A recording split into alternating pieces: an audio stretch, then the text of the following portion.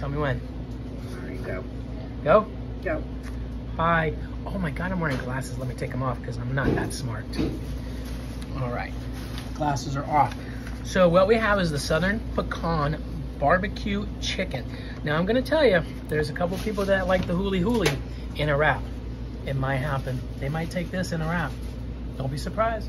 Just wrap it on out. All right, here we go. We're gonna have our mixed greens. We have our 2.5 on the Arcadia.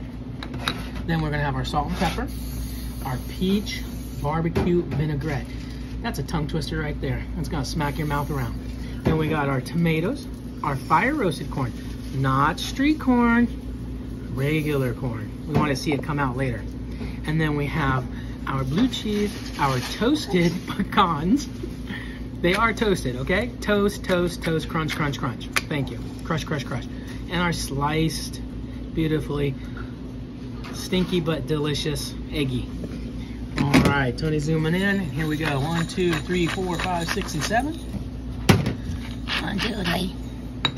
Then you tomatoes that I've already cut, the corn that I've already cut, and then you're gonna put the pecans in. Save the blue cheese and the egg for the top. Get your vinaigrette going. It's about 1 ounce. This is what's called glove management. I'm doing it with my dominant hand in case I have to go back and use my knife. No one wants a knife that's greasy. Just like everything, pick it up, just the guts, stay in the bowl, and you let it fall ever so gently, like fresh snow coming out of the sky. Then you go in like the claw on Toy Story. Rawr. And you just lightly place it on. Don't squish it. No one likes squishy squish. And let everything else kind of fall out. Then you're going to take your blue cheese.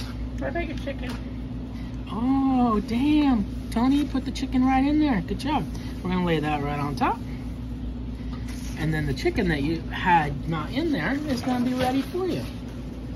It is supposed to go in though, right? It is. Okay, I didn't want to say anything, but then I saw that the chicken wasn't going anywhere.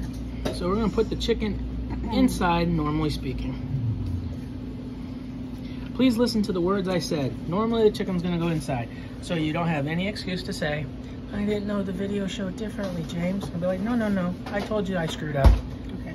Once again, for those in the back. I screwed up. Okay. All right, there you go. Thank you.